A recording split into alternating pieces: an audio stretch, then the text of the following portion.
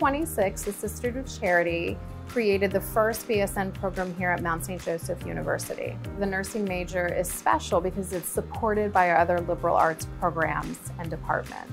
Our success is their success. They really cheer for us. We are very close and we all support each other, and we're also supported by other majors around campus, and they kind of recognize the difficulty of our classes and they support us in those. Even though our program is small, we are still very innovative and creative in our thinking, our strategic planning, and our actions.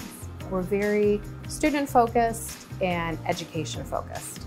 As a student, I had an experience where I struggled on a test, and then on the next test I did extremely well. And my professor called me aside and she said, "I'm so proud of you, you did so well," and I just don't think that's an experience you would have at another school or in a larger setting. The benefits of our BSN program is our 100% employment rate.